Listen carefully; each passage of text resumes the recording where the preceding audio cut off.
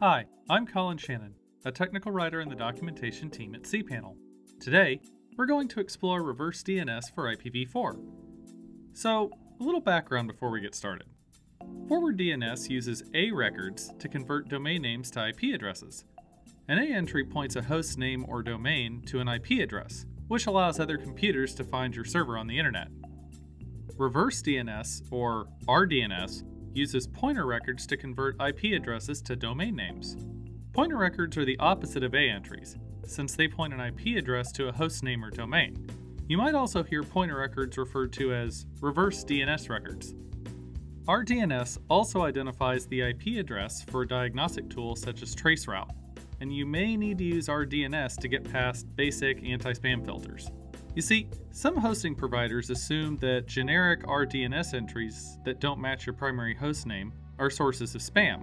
If you set your main IP address's reverse DNS entry to match your host name, and you set the rDNS entry for every IP address through which you send mail, you'll be able to avoid these filters. Now, in order to create an rDNS zone file, you'll need to have reverse DNS records added to the authoritative server for your IP address.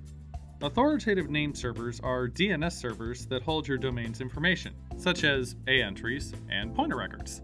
Your server probably isn't authoritative for your IP address range, and any changes to your server's DNS name servers don't take effect if your server's name servers aren't authoritative for your IP address. It's probably your hosting provider who has the authoritative name servers. Contact your hosting provider to get them to set up the appropriate rDNS entries.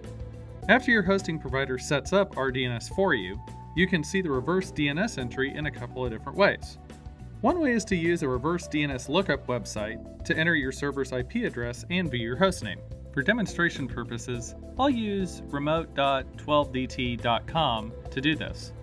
Let's enter our IP address in the Enter IP Address text box and click Lookup. Now you can see what domain that your IP address resolves to and its top-level domain. You can also connect to your server via SSH on the command line and run either the host or dig commands to see the rDNS entry. I'll run the host command first. This one's useful if you just need to find some basic information. The output shows the rDNS entry and the hostname.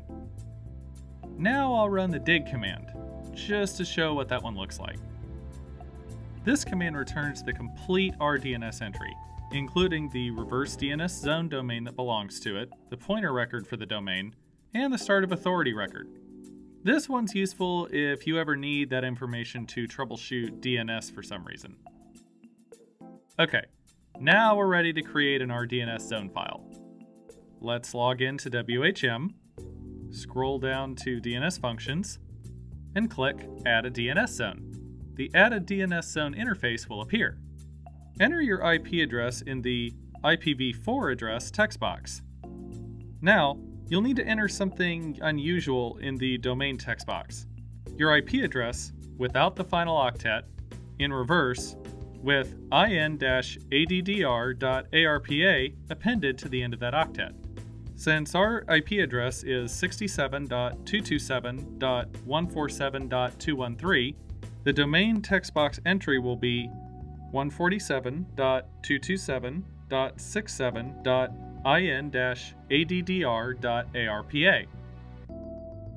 You can associate the rDNS entry with an account if you want, or you can not select anything to have the system own the zone, and click Add Zone.